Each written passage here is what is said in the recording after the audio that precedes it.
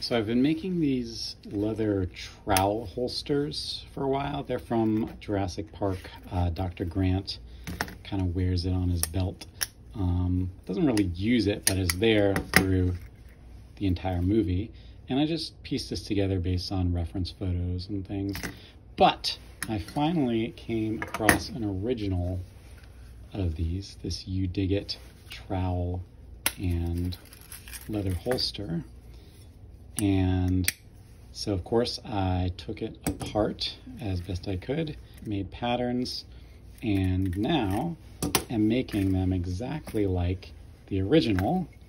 And it turns out I wasn't that far off, but these couple little changes made a overall much better product. So that fits in there, and now we've got it exactly like the originals.